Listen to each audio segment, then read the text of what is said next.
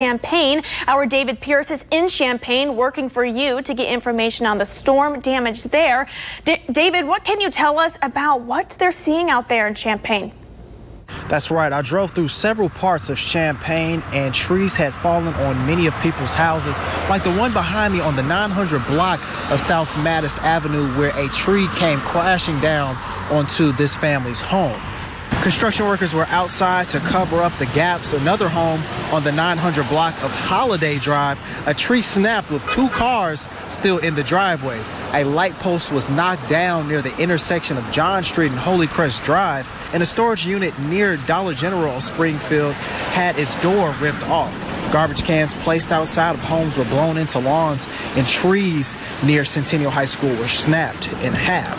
I contacted the Champaign County Emergency Management Agency about trees that have fell on people's homes.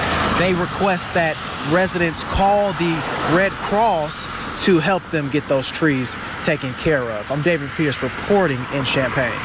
Back to you.